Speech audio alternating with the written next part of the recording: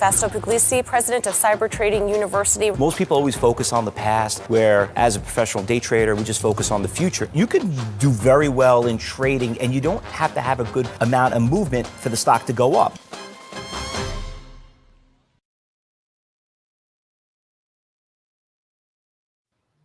Welcome, everybody. My name is Fausto from Cyber Trading, and welcome back for our podcast. I got my really good friend here, Harry Boxter, from probably he's been around longer than me, actually, and just excited to have him on here. I mean, Harry, thanks for being here. It's been, like we said, we were just talking before that you've been doing a lot of traveling. You got people all over the world, family all over the world, and you're still doing it. You're still here, helping the community, doing what you love, trading. So that is exactly right. Doing what I love.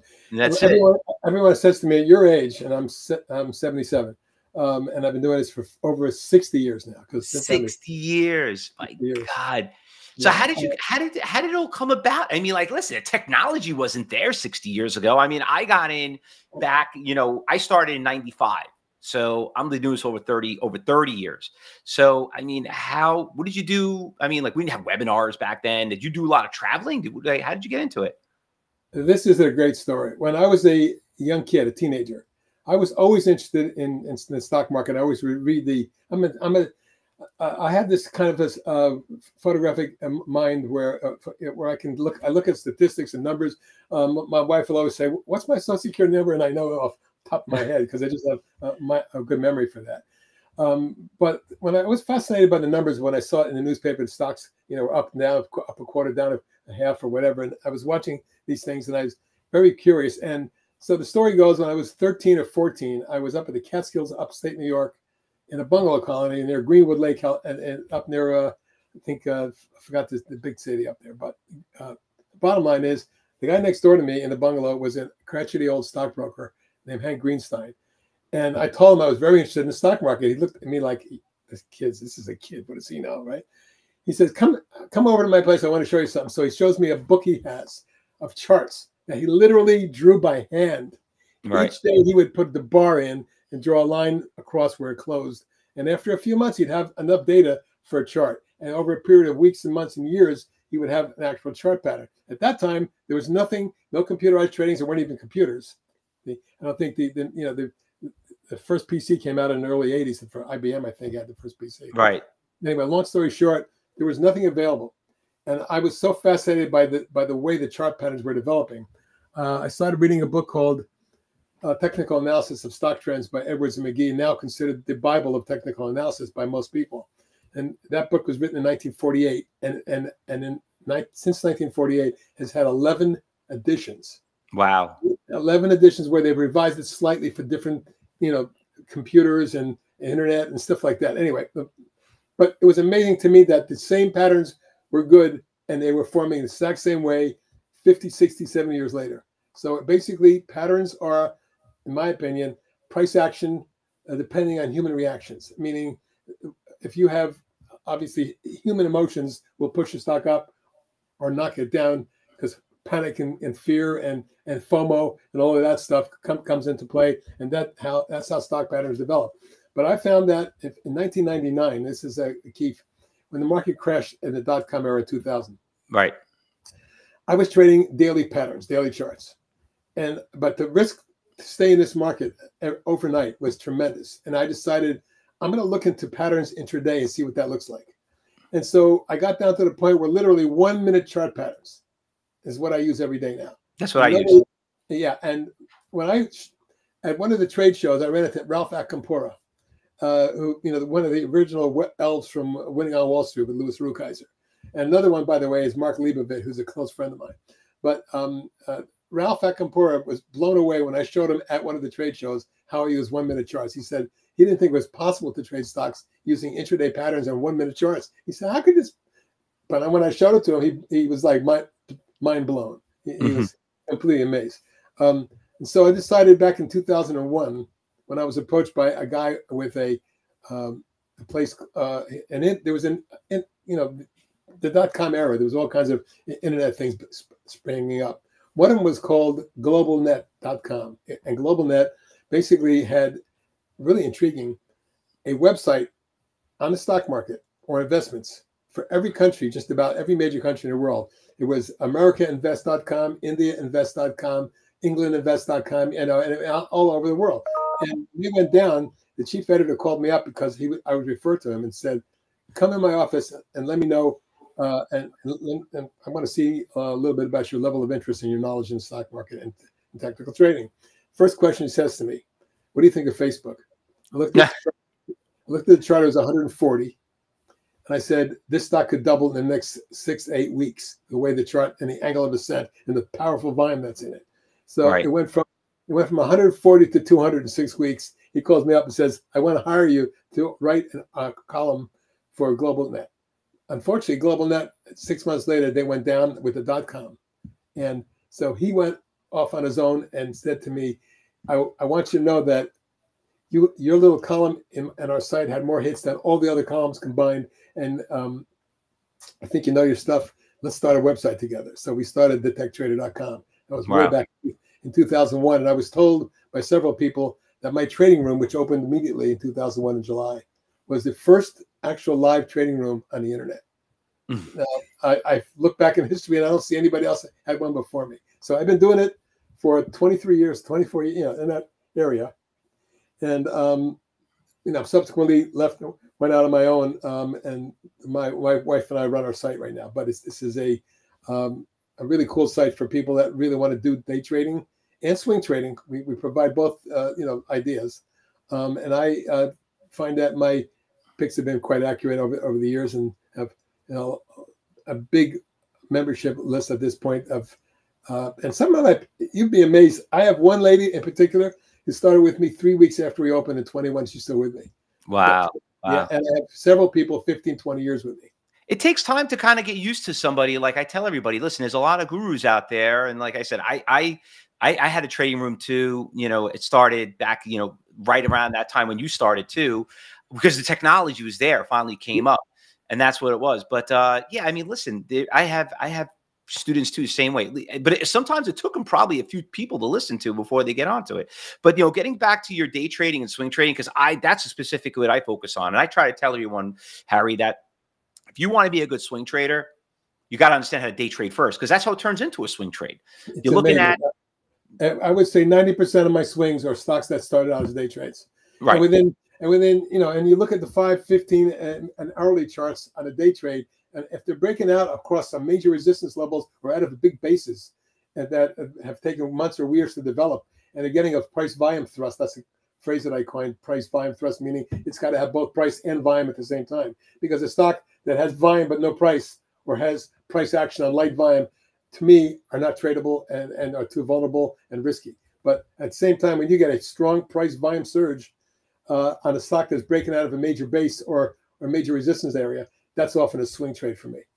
And and that's like me, like right now, like we're having a big catastrophe going on with this big hurricane, and like there's a lot of great day trades that turn into these swing trades. We could talk about them a little later, but I want to bring something up because, like I said, I was basically very similar, being a protege of what you do, and and the big thing that I always want to ask you, because a lot of people ask, like if you do a search right now and you do a search and like even on ask ChatGPT or whatever, and like ask like what's the success rate in trading, they'll tell you it's a 90% failure rate. It's like, why would you even do it? And then you tell people like, oh, and just like you brought up back in the .com, that was like the biggest market. That's when day trading really took off. Everybody was day trading shops everywhere. I mean, just I can go on and on and on. Every single one of them, and I know you did a lot of presentations for them. Anyway, I have a great story for you about that end of the .com, end of the market that you'll love. But anyway, let me know when. No, I definitely want to hear it. But my question to you is, everyone you bring that up and they know that you're a day trader, they all say the same thing. And I'm just curious what your comp. It's like, oh, you're going to lose all your money. That's don't even do it. A waste of time. And they think it's the most risky out of everything. How would you answer that question and tell people here? Because everybody here is experiencing it right now, So I have an easy answer. The easy answer is the reason why day trading is so risky is because people don't know what they're doing. You can't, and they don't know how to protect themselves. They don't. Most traders never even heard of a stop loss. It's unbelievable to me when I hear that. Yeah. How can you day trade? First of all, the other thing is technically, I believe there's no way to trade a stock unless you're trading it technically, meaning you're looking at the price, moving averages, trend lines, support and resistance levels. And if you see, and if they're holding and they're moving and they're being confirmed by the underlying technicals, your risk reward is much lower. And if you're trading with stops below a certain level, in other words, if you see stocks breaking trend lines, moving averages, and price support, perhaps all at once, why would you stay in that stock? You know why? Because mentally you're saying it'll come back, and it goes lower. And they'll not only that, but they'll buy more, and they'll average exactly. down. They'll average down, which is the second cardinal mistake that you don't do. Two cardinal rules I always tell everyone. Number one, never hold overnights unless it's done into design, because as a day trader, and the only reason why they're holding it, like you just said, they don't want to take a loss. And number two, they average down, and then now all of a sudden it becomes an investment, and that's how they blow up their accounts. But and the biggest winner I ever had in my career, I kept averaging up. And it kept multiplying. Not only that, but if you're on margin, which I don't trade anymore. I used to trade when I was a wild cowboy. Heavy duty margin trade, and it was great, especially during .com. That when things were flying. But the story I was going to tell you was about a stock that I had that basically, it went up. I bought it. I had all this margin power, so I just bought some more. It went up. I had some more, but it didn't cost me a nickel to buy more because I had more buying power. And when I kept averaging until finally one day I put a stop loss in, and the stock blew up and blew down and stopped me out. Again, I can get into the details, which is a really fun story. But the thing is, we talked about is why people fail is they have no semblance of an idea of what technical trading is all about. They don't even know what a price pattern is. They have no idea what trend lines and moving averages are, or what kind of moving averages to use, where to put a stop in. And I tell everybody, when you come into my room, that's my job. I tell you where to buy it. I tell you when to buy it, not necessarily exactly what price to buy it, but I will tell you when to get out and where to get out. And during the day, I do something very few people do. I'm online all day with my people. Now my charts are always up, and you can see me working the trend lines and moving averages and stuff. But when I come on every hour or so, every 45 minutes, and I'll do an update and review the charts with the people, they see what I'm doing, and they learn by my examples. And I was told that being in my room is for a couple months is equivalent to 2 years in a classroom. So how long does it take? So how long would you say it takes before somebody knows that they're wasting their time? Like I always tell everybody, I want to hear your thoughts on it, but like there are people like I would train I would train him, I would talk to him, because we interview everyone we teach, because listen, and I know a lot of people really don't qualify to trade, and there's a lot of reasons why. It's like, going to the doctor or whatever it is, and we can go on and on with that, like you're qualified to do it or not. But like there are people like will be on demo mode for a year, and I'm like what? Like a year? You should be on no more than 2 weeks. I mean, when you say demo mode, you're talking about paper trading. Paper trading. Paper trading. You know what I mean? Like when would you say to somebody, it's time to move on? Maybe, it's not your style, or maybe you don't have the right person. Like what would your advice to them?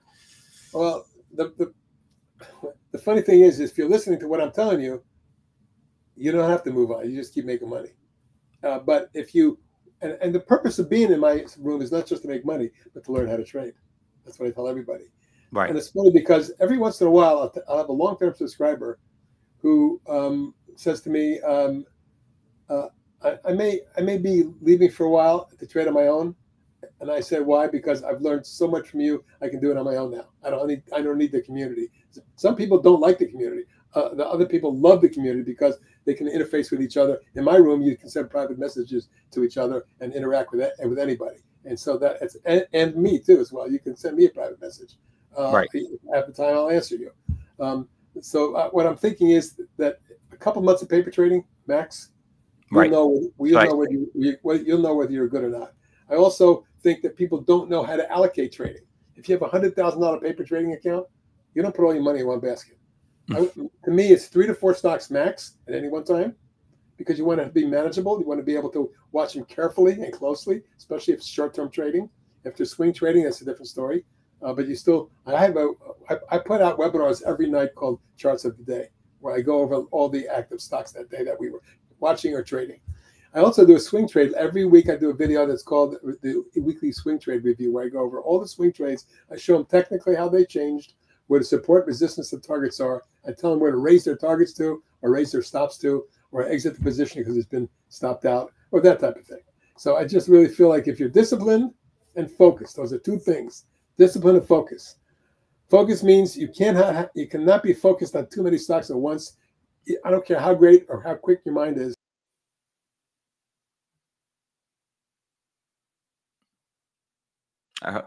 Oh, looks like we just lost him for a sec. He'll be back, everybody. Oh, there you are. Okay. So what I was saying was focusing on 3 or 4 stocks max, even if you're swing trading. I think the other part of that philosophy is, would you rather have 10 stocks and 1,000 shares, or would you rather have 4 stocks and 40,000 shares, or whatever the amount is? I believe in liquidity, and I believe in leverage. And I think one of the reasons I like trading lower price stocks, when I say lower, I'm talking about anywhere in the 4 or 5 range up to 40 or 50. That's to me lower. But in my room every day, because I notice a lot of people who like to trade higher price stocks, I'm literally always putting out stocks at 100, 200, 253. Today I put out a $300 stock and it went up 10 points. Now it doesn't sound like a lot, but for people who want that kind of liquidity and volume trading on a stock, a higher price stock is best. But you always have to ask yourself, Fausto, what kind of trader are you? Do you like the lower price stocks? Are you comfortable with NASDAQ 100? Are you comfortable with S&P 500 stocks? Are you comfortable with $2, $3 stocks? Because a lot of these go double and triple in one day, as you know. But the next day they're down 100% or 50%, whatever they are. Yeah. It's a short squeezes sometimes. Yeah, I call them the pop and droppers, or the pump and dumpers. Yeah, and it's always in biotech and high tech. Always, it's amazing. Or Chinese stocks that when they open, the next day they run, they're up 300% on 40, 50 million shares when they've never traded more than 400,000 a day. You know what I mean? That type of thing. You know pretty much that within 2 or 3 days, they're back down substantially. So that's why I always tell people, you cannot trade these stocks without a stop loss. If you don't know where it is, ask me, because I've always, and every trade that I put out every morning, I put out the symbol, the targets, at least 2, and the support levels and the stop levels, so that there's no excuses. I hate when someone says to me at the end of the day, I bought it at 3 and it's down to 2. What should I do with it? I said, my stop was 2 3/4. And you're still in it. Now you're on your own, basically. What am I supposed to do with someone who doesn't listen, doesn't have focus, and it is not disciplined? That's how you lose your money when you're not disciplined. Yeah, what happens, Harry, I say the same thing to people. When they lose X amount of money, sometimes they can't afford to lose that much. Like, I can't take a loss like this. And then that's how it spills into, a bigger and worse loss. And that's something. And you know what? I tell everyone, it's not a bad thing. I tell everybody, listen, losing money is actually a good thing. If you know why you lost, you're not going to do it again. You don't listen, you're going to go on a bicycle, you're going to fall, you're going to, the whole idea is you get up, you're eventually going to get on. I mean, like listen, you had some young ones, and it's like teaching a kid how to drive a car for the first time. You know how dangerous the car is, but it's the most scariest thing in the world. I'm like, oh my God, you get to put in a parking lot, but right away, they'll catch on right away. And that's one of the biggest issues that I see. So, but what is the most common mistake that you try to teach your students to avoid? Doing it for so long. There's 2 or 3 things. Number one, overtrading. Overtrading, meaning they, like for example, you go to Vegas and you win the first pot, and you win a lot of money, and then you up your ante, and you keep trading until you lose all your money. In the stock market, the thing to do is you got to be disciplined and focused, but you got to know when to sell. You got to know when to hold them, when to fold them. And I think most people, and the number one question I get, Fausto, which is really amazing to me, is I bought the stock at 2 and went up to 2.5, and here it is at 5. How do I stay in the trade? These people see a profit and they jump on it, right? They're not willing to be disciplined and focused and hold on to it.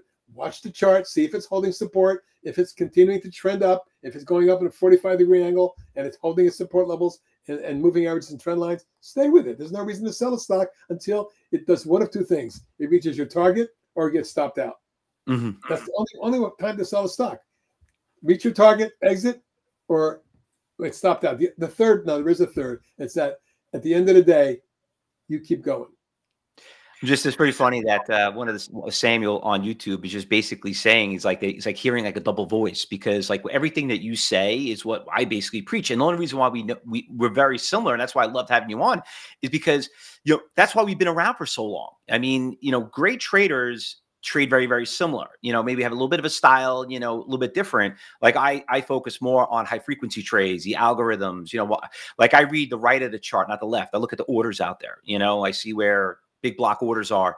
But a lot of it is, by the way, if you look at my screen every morning that I show, I have two screens. One is my market minder screen, and they have 6 NASDAQ level 2 boxes on them of 6 of the stocks we're trading, so that they can see the bids, the ask, and the volume at the bid and the ask. So even though I don't do it the way you do, I do watch them closely, because if I see big bids under a stock that's about to break out, I may run it before they do. So you're a little bit more of a tape reader, would you say? Yeah, well, it's a funny story. When I was 19, I used to cut classes from Fairleigh Dickinson University back in Jersey, where I grew up. I would go to my broker's office and sit in the front, watch that big tape go by with all these retired guys that were in their 60s, 70s, and 80s. And I'm a 19-year-old kid in college, and I'm saying, short syntax. And they would go, where did you get this kid? Where did he come from? And syntax went down 45 points in a day and a half after that. And that's when they broke. This is a great story.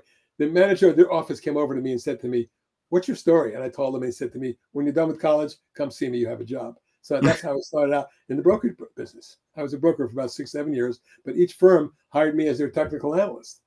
Okay. I was writing a market letter for them called The Trader's Corner at the time. And then I went to school and got into executive recruiting. I had a headhunting firm for 40 years in LA, the number one firm in Los Angeles. But I sold that to my partners and focused on what I'm doing now, which I love doing. I get up, by the way, every morning at 3:30 a.m. Wow. Well, you're in California too. Some people don't realize that you're all on the West Coast, and which I mean, listen, you know what? For a guy that's, did you say 77?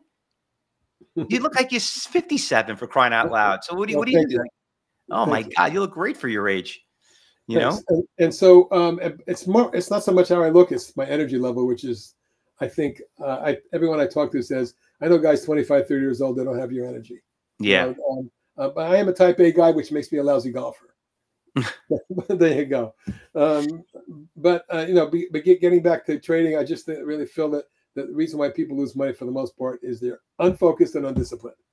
Undisciplined, right. It's about 80-90%, is part of trading. Like I tell everybody, like we have people that come on my show, talk about options, they talk about futures, and it all comes down to the same thing. It's all about, psychology, discipline, and so on. You can't let the things take advantage of you. And you just can't, you can't take it personal. That's another thing. People take things personal. And here's the other thing. If you're an emotional person or a type A person like I am, it takes a longer time to learn.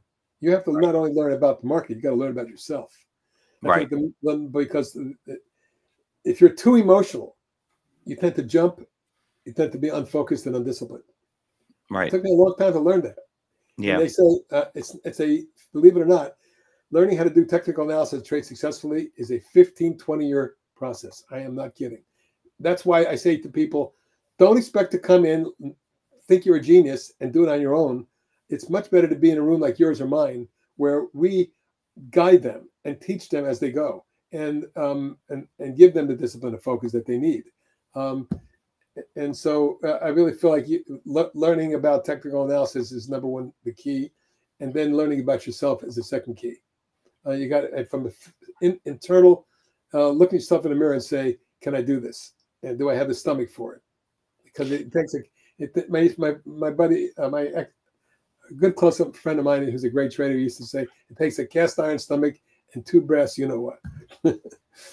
Well, Harry, being around for all these years, I like to ask a question about the future, right? Sure. So, I mean, like you've been around through so many catastrophes, like I've been. I mean, my biggest catastrophe, my first one was the internet bubble back in 2000. And I tell everyone, if you could just survive one catastrophe, you'll survive as a trader forever, because you're going to get into bad positions. You got to know how to survive it. You just got to be patient, not get emotional. Where do you see the market going now? I mean, like with AI and all this stuff. I mean, like, listen, you and I are a little more old fashioned. I mean, I'm 53 now. I mean, like, even I'm a dinosaur in this industry. You get a lot of there's so like, listen, you deal like I deal. There's so many people out there that are now have followings. You look at people on YouTube and they have like 5 million followers, and they only been in the business for 2 years. And I always try to tell people, be very careful of those people. I mean, they never been. You are so on the money with that. My wife and I talk about this all the time. It's amazing how many people are out there advertising, spending 10, 15, 20,000 a month on advertising just to get people in. But can they keep them? Probably not. But their philosophy, just keep them coming in, and so keep the money coming in. But they're not really doing these people a favor. They're not the kind of seasoned, focused, reliable people that you can, first of all, rely on them being more accurate and being profitable enough for you to be able to afford to be there. And it's not a lot. I'm sure I don't have in front of me what it costs to be in your room or mine, but it's not a very expensive proposition. I have people coming in telling me that during the trial period, and by the way, today we're offering a 20-day free trial to all your listeners. We'll post that link, everyone, to come and join his trade room, so you guys can get a little bit and know what Harry, what he talks about, and absolutely. And I think the most important thing I want to put, as long as we're talking about it, come in the room before the market opens. The pre-market focus list and the pre-market discussions that I have with my people is tantamount, imperative. You must be there. You must be able to listen to what's going on, how I create my focus list, why I create my focus, what stocks go on there, what my criteria is, that type of thing. And then during the course of the session, which ones we eliminate and why, and the new ones we add on that come in after the market opens, because a lot of stocks aren't revealing any movement pre-market, but they'll pop after the market opens and run all day. Those we want to catch those too. So so you have to be there early. You have to be the early bird catches the worm. In my room, it's very true. I said early bird gets the trade. But what do you getting back to my question before, where do you see the market going? Like, you seen anything evolving, or what you should be looking for? Like, anything that has changed that you're going to see that might help in trading? Or well, I mean, obviously AI is big now, but I'm old school, and I also think, maybe I'm crazy, but I think that I can outbeat any AI trader. Okay, that's it. Because I know what I'm doing. I know the patterns that develop. I have an instinctive feel for things that you don't necessarily get from computers. But at the same time, it's a viable tool. If you can combine that with what your knowledge and my knowledge is, you should be very successful. I think the future holds that just like I said, Technical Analysis of Stock Trends by Edwards and McGee. That book was written in 1948. Okay, it's like 75 years later, those patterns still hold true. AI is not going to change anything. Automated trading is not going to change anything. The patterns that develop are going to develop because human beings are involved. Okay, now there's a lot of automated trading, but they trade based on the same things that are developed in human minds. That's how they develop AI. So I just really think that it may be a useful tool, and I don't poo-poo it. That may be automated trading, institutional trading, very, very big. But all the years of institutional trading, which has now increased to 60 or 70% of trades on the exchanges are institutional, that doesn't change anything in terms of my patterns or the way I've been successful in giving my people successful stock trades every day. Do you remember the old days, the black boxes? Remember that we talk about they had automated systems. People build these algorithms, these boxes, and they automatically traded. I always think of and I know a lot of people in the brokerage firms, trading firms, and they always came up to me, Harry, and they say, you know what? I got this new guy that came up with this new box, and it's working for it's going to work for probably a week, but then they don't realize that Goldman Sachs, Merrill Lynch, BlackRock, they're looking for those black boxes, and eventually they'll read the algorithm and they'll trade against them. And then obviously it doesn't work anymore. They find that formula. The difference between, I feel, AI and so on. Yeah, I love AI. I use it every day, and I think it's here to stay. But like you just mentioned, what is part of trading? It's 80% emotion. AI has no emotion. It doesn't understand, feelings or, understand, things don't seem right, like you're in danger, it has to kind of learn it. And eventually you're competing with someone else out there, and these other brokerage firms are going to have other AIs going to fight against other AIs. So that's what you're saying. Like, you're like me, I'm a little old fashioned too, where it comes into it, and you don't got to kill it. Listen, you got to put some work into it. You can't put this stuff on cruise control. You know what I mean? Like GPS is great. You know what I mean? But like, do you sit there and I still feel freaked out about the whole Tesla automatic drive, but like, you're still going to want, you still got to pay attention, right? What's going on? Right. And here's the other thing. You're never too old to learn something new, right? I'm constantly reading and looking and updating my skill sets. People say to me, for example, I don't use candlesticks. I've been trading bar charts since I'm a kid, and it's successful, very successful. Mm-hmm. Why would I need to learn something new and mucky up the universe, my universe? I also am a big believer in, there's 85 or 100 technical indicators out there. I use a half a dozen. If you see my chart, it's got 3 moving averages, a VWAP, and on the bottom it has a couple of technical indicators. Well, I use TC2000. I use some of their indicators that indicate overbought, oversold, and that type, and accumulation distribution. That's all I believe is necessary. Well, Harry, that's great. I'm glad I'm glad that you actually said that, because I want to sway into and showing everybody your chart and exactly what you're looking at. Maybe it shows people a little bit about your style and what you do differently, because we do trade very, very similar, day trading and more on the swing trading part about it. But like, getting back to about the indicators, like you said, yeah, they're not hundreds, it's thousands. And then you could hear all these different people, and one person will tell you why his chart is a better indicator, candlestick better than him, and his better than his. And next thing you know, you're confused, and you're not even going to trade. At the end of the day, you got to hit the button, right? It's all about the KISS method. I tell everyone, keep it super simple, and just get into it, because actually KISS means keep it simple, stupid. Yeah, stupid. That's the right way of saying it. I'm trying to be being nice about it. But definitely show me a little bit about, let's show everybody a little bit about what your style of trading, and how you found the volatile momentum stocks, and how you're seeing them, and how you're using indicators. So if you could share, like I said, share your screen. There you go. Well, can you see my chart now or no? Yeah, perfect. You can see it? Yep. Okay. And here's a couple of positions. Now, this morning I came in and I put this on my focus list. Why? Because it popped and coiled. And I said, if we get a 5th wave. Now, basic Elliott wave stuff, you have to learn that, but it usually occurs in 5 waves. 1, 2, 3, 4, and there's a 5th wave. So I came in the morning and I looked at this chart, and the way to look at it, Fausto, best to look at it is to do this. Go back in time. This is the best teaching method you can do. I came in this morning, and the stock looked like this, okay? And I said, if it pops this line right here, and it goes above the VWAP, which at the time was 319. I said, over 320 with volume, we're going long. Now check this out. Within a couple of minutes, it popped, and it formed a little wedge and popped again. So literally went from a 3 to 410 in about 10 minutes. It was a great trade for our traders, and I told them to sell half their position. But look what happened. It went up to 550, and we sold the rest. It's funny. We were trading that stock this morning. Yeah, so did we. ATRX. I had a great move from 3 to 550. And Fausto, then it did this.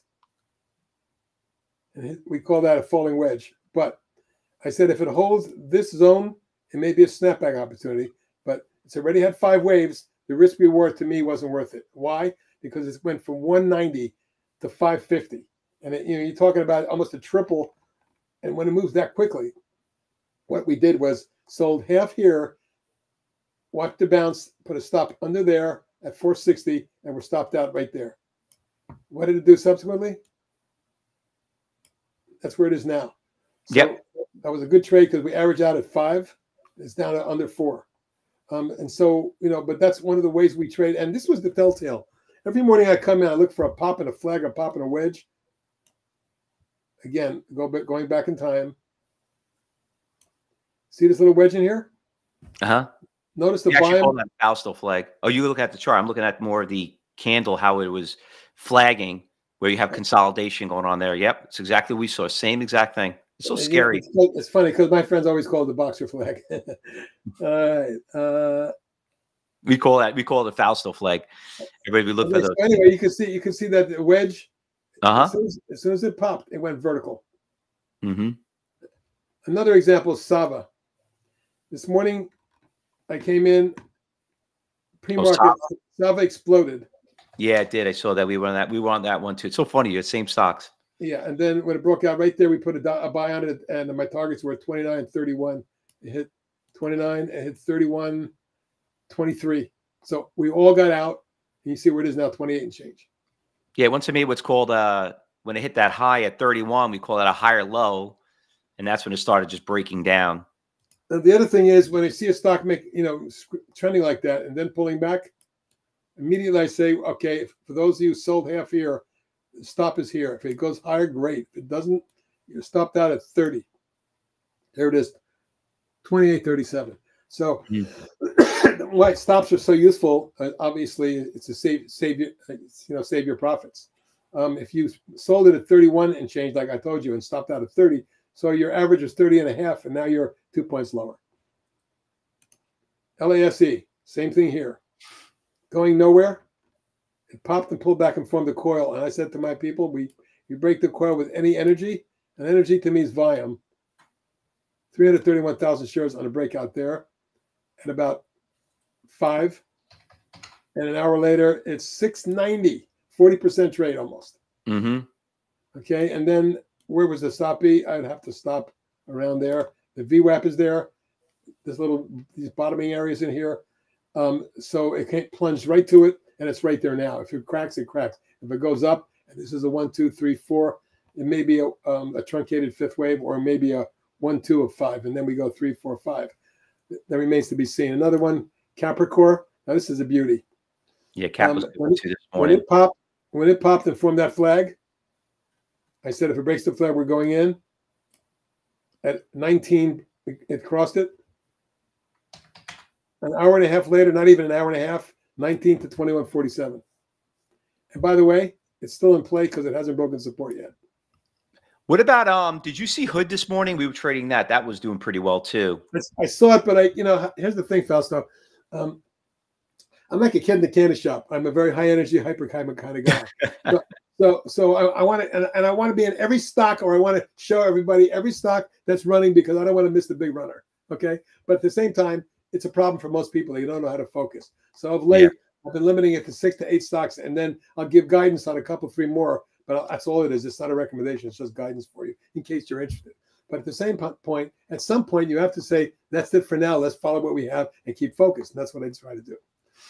In the case of Capricorn, had my target was 20 and 21, and we reached 21 and a half. So both those targets were met. But if you take a look at the way you have to, this is what you have to do during the course of the day. Your trend lines have to change. Your angles of ascent will change. So your trend lines need to change too. For me, now Cap, just to bring it up, now you bring it up because we've been trading that stock for the past week. That thing was $4. I mean, literally, just the ending of September. And yeah, so like the question, and that's what I was trying to, we were talking about earlier. You're looking as a day trade, but this stock turned into a swing trade, and it's still a day trade for the day, but it's been a swing trade. How do you focus in somebody like a stock like Capra and say, okay, listen, we're day trading it today if you missed at it, but some people probably still have it as a swing trade. How do you veer one versus the other? Like in my room, sometimes I'll put in, this is rare, but I may put in a day trade and a swing. For example, in Capricorn's case, if you take a look at this long base that it developed over like 3-4 years, right? When it broke out here with a breakaway gap and then had another gap and pulled back, right.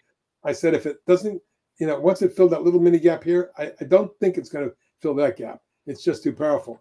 And it started to run. This is when we put the trade on. That was a day trade. I went from 10 to 14 in one day. And now 2 days of consolidation, it's kind of flagging in here. If you go to a 15-minute chart, excuse me. Yeah, sometimes you got to do a 15-minute chart because it kind of doesn't make it so. It gets a different perspective on it too. Yeah, it almost gets away turning into a line chart. The problem I have with this chart is that it's 1, 2, 3, 4, 5 waves already, but the 5th wave, and this is always tough to determine, could be a 1, 2, and 3, 4, 5. So a 1/5 of a 5th is where I always sell. So my projection is 31.2. If it breaks out over today's high, I'll say over 21.5, it could just fly into the mid channel around 25, upper channel around 31, 32. So, but at the same time, where would you stop the stock? You have to stop under that line. Not only is there a trend line there, but there's a lateral price support and a moving average, the 50-day, which I follow, or 50 period. By the way, these trend lines for everybody who's watching, the moving averages are 10, 21, and 50-day, and there's also a VWAP. So those are the four things I watch intraday along with trend lines, moving averages, and price resistance. You see this here? Yep. This is 3 days ago. You can get this above 22, 21.98 is the high. You can see there's no overhead resistance. So it's the kind of stock that has what most traders call blue skies. And it will absolutely, most of the time, spike and blow into this could very well be a $25 to $28 stock in the near term if it breaks out. Where's the discipline? Stop underneath 17.5. You have to. Now, if you want to be tighter than that because it's too far away, go to a 15-minute chart, look at the pattern, and then even closer, 5-minute chart. And now here's your intraday support levels. It's so funny how you see how clean you get to see it, and then you know what, that I'm glad you brought that up, because I kind of show that also, and I think people neglect. They don't realize that sometimes you have to. It's like it's a different perspective by blowing it out a little bit different, by changing the bars to see a little bit more. But you're doing it right. I mean, like you're looking at you always start with the 1 minute, and then when it gets started getting a little messy, then you know what? Then you start you go take a step back. You got a 5 or 15. You're like, okay, now you can see a little bit more cleaner. Well, I always tell everybody, Fausto, that if you wanted, are you considering swing trading it? Look at the waves, see how many waves it's had. And the best way to swing trade a stock is after it does the first big thrust and pulls back. That's where I put most of my swings out. I think I did that at Capricorn. I'll have to check my numbers. But this one went from 9 to 23, and it did it in 6-7 days. Okay. Yeah. As you can see, so sometimes you catch the tiger by the tail. But if you want to be disciplined, you got to know where to sell them. In my opinion, because it's gone up so far so fast, and then went from 18 to 22, that's where you got to tighten your stops a little bit. And let's see what comes up here. Do you always put stops out? On every trade, I tell them where to stop. But I will maybe during the day say when the stock is run, and I'll see a different support level after it breaks out. For example, if this broke above here and went into 23.4, then the support would be this breakout point. And because resistance becomes support when broken, and support becomes resistance when broken. So it's simple as that. Once you break, like for example, see this prior high here? It broke through it. It came down, bounced, but never got below that. That prior high was support. And these highs here. This is why I drew this line. That's why I always draw lines above tops and bottoms, resistance and support. So in this case, the big stop has to be on 17.5 because it could collapse on you. And any stock that goes from 4 to 23 could easily go under 17.5 on a pullback. So that's a must stop. But I would put 2 stops in. This is how another thing. People, Fausto, they're emotional, so they make a decision and they act on it. Why sell everything or buy everything all at once? Why not sell in tranches? Why not buy in tranches? Meaning, if this stock broke below that zone, below 19.5, 20, sell half. If it broke, because if it turns around and goes up, you still have half your position, and you can always add the other half back that you stopped out on. If it breaks below here, then your second stop is here. Obviously, if it breaks below 17.75, 17.5, the trend is broken, everything's broken, and you should be out of the stock. Now, if you stopped here and there, you average out about 19, the stock went down to 15 or 16, it's still a good stop. Okay, you may not have optimized your profit by selling it up here, but if you want to stay in the stock, the way to stay in it is to keep stops at different levels and don't stop or sell everything all at once. Same thing with buying. You want to buy when a stock, for example, broke out here, add to it there. If it breaks out above here, add to it there until the stock blows off in a 5th wave or rolls over and takes out a stop. Really, the only 2 times you need to sell a stock is when it goes too far too fast and blows off, or rolls over and takes out a stop. Those are the 2 selling rules. There's I'm looking at my end. It's not too many shares, but you got a big iceberg order, a bunch of orders sitting there at 22, and a lot of them sitting between 25 and 26. I see a lot of big sellers sitting there right at those resistance levels. Yeah, go back on the 4th, you could see that they've basically been out there since the 4th. So at that 22 that you pointed out, that's a big resistance. So, yep. But yeah. Also, here's something else, and I always caution everybody: the most overused term and the most overused pattern in Wall Street, you know what it is? It's a head and shoulders. Because I would tell you this: 25% of head and shoulder patterns turn out to be head and shoulders. You know what they really are? They're this. What is this? Left shoulder, head, right shoulder? No, it's a coil or a wedge until it breaks down. It's not a head and shoulders until the neckline breaks. If it breaks the neckline, then you can do your counts down, support there, support there, support there, wherever. But the point being is that you could. It's amazing how head and shoulder patterns always turn out to be wedges, and the stock goes higher. Yeah, that's the old way people call heads and shoulder, teacups and handles and stuff like that. They use. We just call it more of just a higher low or lower high. You know, depending on it's just breaking where it's going. But yeah, those heads and shoulders, peaks and valleys. You know, there's always this fancy name that people always come up with and always say. Yeah, here's one we caught right from the get-go, and I said to people, it backs off. Didn't back off much, and then it fell apart. So that's why you have to maintain a discipline. See this pullback low and this pullback low? There's your stop right there. It was stopped out at 54. It went down to 50, and it's rallied back to 54. Net on the day, it's up 6.5 points to 13%. It's a pretty good stock. Interesting. And always look at the daily pattern too. Check out the breakout. This is actually should be a swing trade because it broke out through 4 or 5 tops, spent 9 months in a base pattern, and now what does it do? It pulled back to the breakout point. That's a buying opportunity. A lot of times you'll pop and drop and then go again. You see that all the time. That's right. This is a retest right now. It's funny. There's a lot of stocks and pharmaceutical stocks I do. They all trade a lot on the NASDAQ side, but they've been doing great. But, I know just a really quick want to kind of just bring something up with you because with your experience, I know we spoke about this last time. You've been through a lot of catastrophes like I've been through and stuff like that. And my question, Harry, is what I want to ask you is when it comes to what's happening right now. I mean, listen, we're going through an election year. We got hurricane is going to hit Florida really bad. You got, you got a war in Iran, in Israel and stuff like that. How do you prepare? And the market's it's breaking all-time highs. I mean, we're at 42,000 for crying out loud. What do you advise? What are you looking at? And how would you trade this market? I got an easy answer. Joe, do you remember the name Joe Granville? Yes. Joe Granville back in the 60s and 70s had 500,000 subscribers. I'm not kidding. And he used to move the markets. But his favorite phrase was, the market climbs a wall of worry. The market discounts the future 6 to 9 months in advance. But the market's telling me now is, and I may be wrong, that after all of this blows over, the economy becomes robust and profits are still good and stocks will march higher. However, are we long-term overbought? Do major Elliott Wave people like my buddy Avi Gilbert, Elliott Wave trader, think the market is topping here in a major generational type top that could have a bear market of 5 to 10 years? That's what he thinks. I don't care what anybody thinks. I listen to it's trade what you see, not what you think.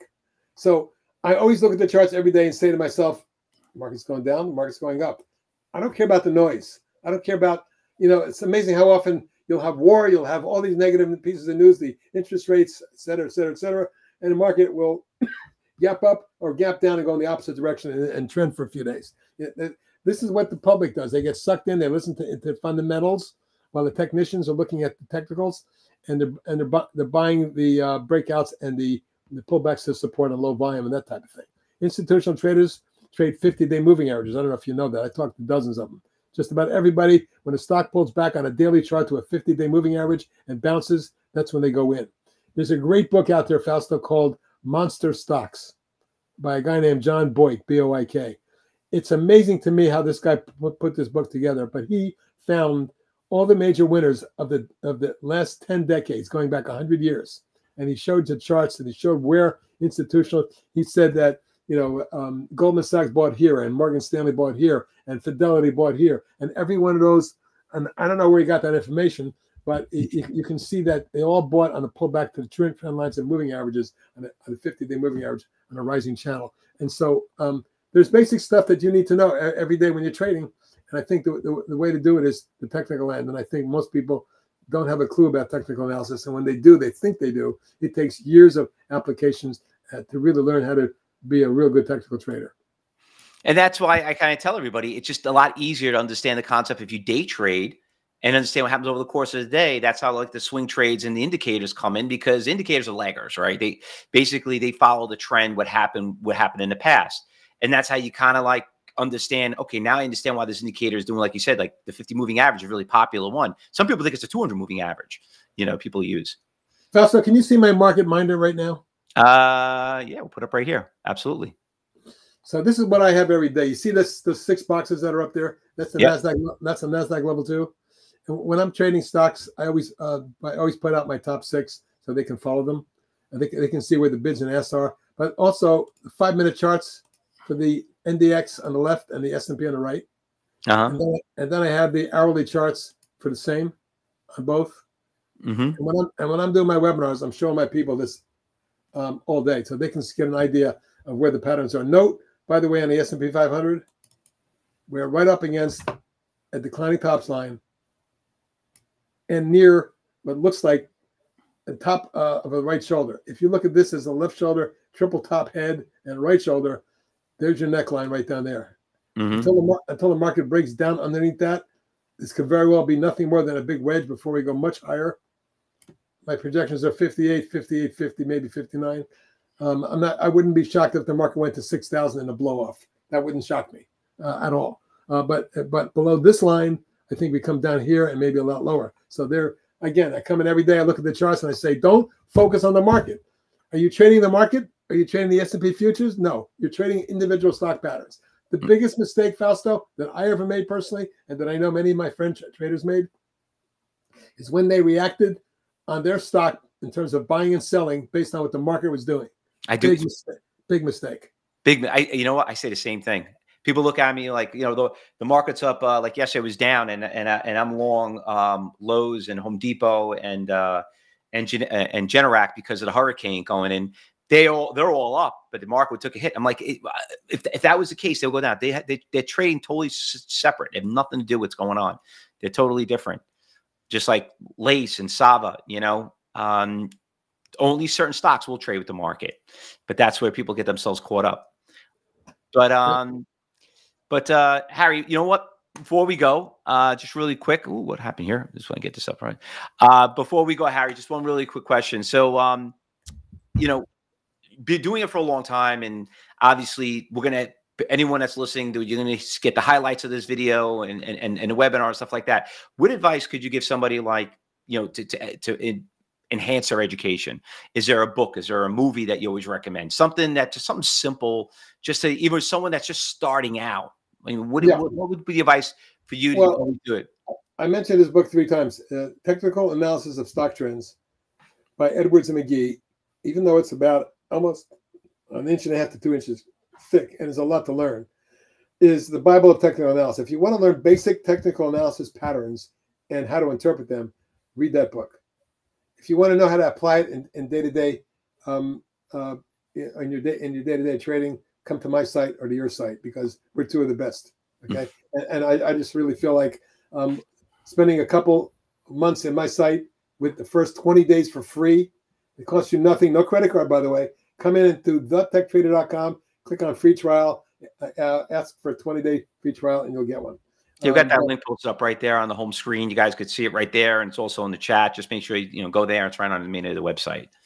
But like I always say, you gotta learn before you can earn. You know what I mean? The one thing I want to leave you with is a story, if you have time. We love stories. Well, this is a great story because it's my favorite story, and I tell this at almost every seminar that I put on. It's called Greed. Michael Douglas said greed is good. I don't think so. I say greed's bad. I would say It really is. So, but here I am. It's 1999. I had bought this stock called DNA, which was supposedly they had a new internet server that was 10 times faster than anything. And the stock, which I had originally bought at 17 because one of my institutional clients asked me about it. I paid, then I bought more in margin at 27, at 47, and at 60. Okay. Until I had 5,000 shares at an average of 35. And based on my institutional clients' request, take a look at the chart, tell me where you think it's going. I drew my lines across the top of the channel and said 120. 120? He goes, how's it going to 120? The stock was just $10. I said, 120 is my target. So what did I do? I put in 5,000 share order to sell at 120. So I'm in Hawaii on the beach. It's 3 o'clock in the morning. I call my broker because then there's no even an internet really. It wasn't online trading anyway. I said, where is it? He said, it just opened at 103. I go, and where's it now? It's 108. And it's offered at 110. I have an in at 120. He goes, yeah. I said, raise it to 125. Now, think of the logic behind this. I have a stock at an average of 35. It's tripled, and I want 5 more points. Now, that's greed. That's greed. Yeah. Guess what the all-time high on that stock was that day? 120. To the penny. And it traded 17,000 shares there, and I would have got out of all of it. Right. Instead, the next day I was stopped out at 93, and it went down to nothing. It literally within a year was out of business, and the stock was 0. You got out at 93? 93. Listen, at the end of the day, you're lucky you got at 93. Oh, no, I had to stop. That's because I had a stop loss in. Right. It went down so fast, it went through me like a knife through butter. But that's the story about greed. You really have to be disciplined and make sure you have stops and keep raising your stops every time. Look, that's another thing people forget. If the stock keeps going up, stay in it. Just keep raising your stops. Eventually, it'll either be stopped out or it'll go up so crazy. You'll say, "I've had enough. I'm selling it." Sell the spike. Also, sell the news. Buy the bad news. Sell the good news. It's funny. We've all experienced what you experienced. I went through that too, and my trader's done it. We did it. It happened to us about 3 years ago. We traded the stock when the Trump stock went public. Okay. DJT, yeah. And the thing went from, it started at $10 and we're looking at it. And I didn't know we went public until that morning. And we had an on-site class that was going on here. And some of the students that are listening and didn't know what I'm talking about because they were here. And all of a sudden the thing went from 10 and then went to like $18. I'm like, oh my God. So, you know what it is. You're looking the same way I'm looking at big percentage gainers and so on. Goes to 30, goes to 40. The end of the day, I closed at like $45, some crap. And I'm like, and then obviously, everyone's talking about it. And it's all over the news and everything. That stock that next day went to $150. All right. And we were just kicking ourselves in the ass because a lot of us, I held a small position of it, but we, obviously, whatever goes up that fast comes down twice as fast. So from like 45, it went to like 150, and we're in the pre-market. And a lot of people don't know this. You can get out in the pre-market if you got direct access. So we're getting out. The thing dropped to like $90, and we have a stop order. We couldn't get out of it. And and then like within a day or so, went all the way back down to like, I don't know, hover around like 30. You know what I mean? But you said it right. The same thing. Sometimes greed kills you, and you learn from that. And it's going to happen to all of us. You just got to know how to survive and not get, be greedy again. You're going to hit home runs, but you got to focus on base hits. That's exactly correct. Yeah. But Harry, thank you so much for coming here. And I really appreciate it, taking the time and talking to everyone. And, like I said, look forward to having you on again. It's always nice to have somebody that trades very similar like me, but been doing it 20 more years, even earlier. And it's good to see that. And really, nothing really hasn't changed that much other than technology and so on, but the style is the same. And I don't think anyone here should be scared to kind of like take a shot. So please try to get in Harry's room, check it out, see how it goes. Because listen, if you've been around this long, you're obviously doing something right, Harry? Well, not just that, but it literally costs you nothing, not even a credit card, to come in for free for 20 days. And a lot of my people tell me, by the way, the vast majority of people that come in who stay in and focus and come in the morning and see the value of the room, stay a long time.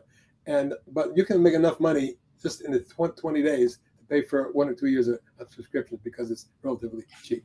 So anyway, please come in and join us, see what we're all about, and enjoy the profits. Thanks, Harry, for coming. Everyone, appreciate it, and look forward to seeing you all tomorrow. We have Trader Accounting coming on tomorrow for the next podcast. We'll see you then. Harry, thanks so much, everybody. Great being here. Thanks for inviting me.